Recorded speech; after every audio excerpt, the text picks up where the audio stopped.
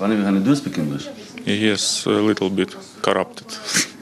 Retired non-commissioned officer Yevhen Ryabokon found out on the British Council's website that they were offering English courses for ex-service members. He signed up immediately, took a proficiency test, and began classes. They told me that I could come. Yevhen told us that after 2.5 years on the front line, his civilian profession had lost its relevance. Now he studies programming and dreams of becoming an assistant to Elon Musk. Я сподіваюсь працювати I want to work in an international company. A programmist with no English? I don't know what to compare this to. Welcome to Mill Hill School, a school that seeks to equip peoples for life, both now and in the future. Yevhen's been a long-time learner. Earlier in his career, the serviceman completed a 4-month-long officer training course. Then there was his service on the front lines, where knowledge of English was not necessary.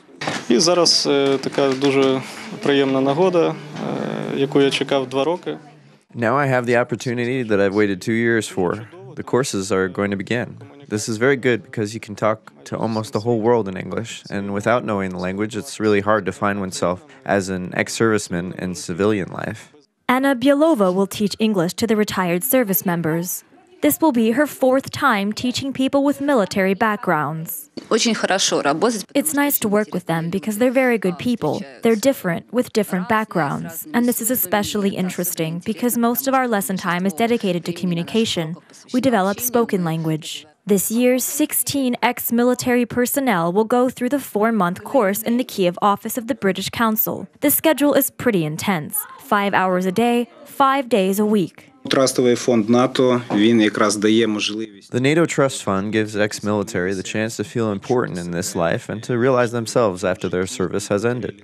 The retraining program for former military personnel has existed in Ukraine since 1999. During this time, about 10,000 officers in the military and law enforcement agencies have completed English language courses throughout Ukraine. This year, roughly 800 ex-service members all over Ukraine are planning to study English.